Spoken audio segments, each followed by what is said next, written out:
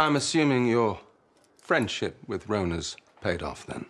Oh, don't be so cynical. I genuinely like her. And please, spare me another lecture on how I'm trying too hard. I worry about you because, all joking aside, you're impulsive, and that gets you into trouble.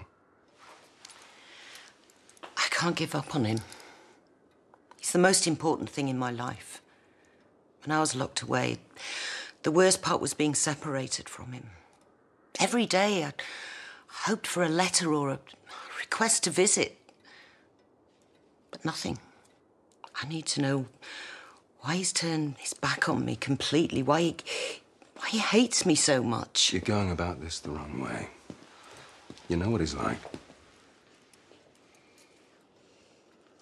I'm only looking out for you because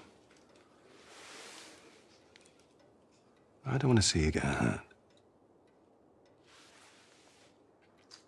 I have to do this. I want my son home, where he belongs.